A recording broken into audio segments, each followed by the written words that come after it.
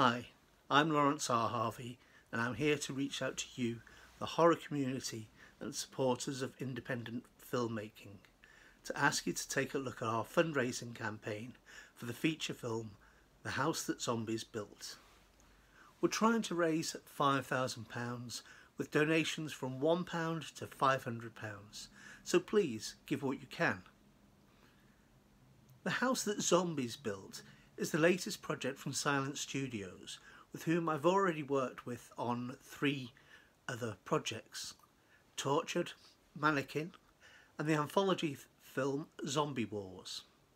In this new film I play the character Max. He's a good guy, which makes a change for me, but he's got a tragic past. He's the owner of the titular house.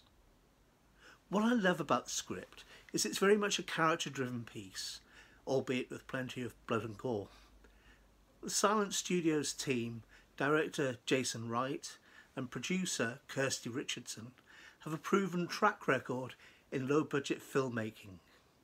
I love working with this team because they make everything feel really familial on set.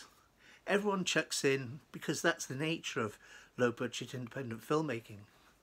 Everyone gives it their all, but at the same time they try to ensure that everyone gets paid.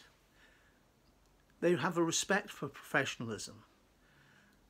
These guys, they do a lot of pre-planning so that during the shoot Jason can quickly and efficiently get the shots that he needs, and together they work to get the shoot done on time and on budget.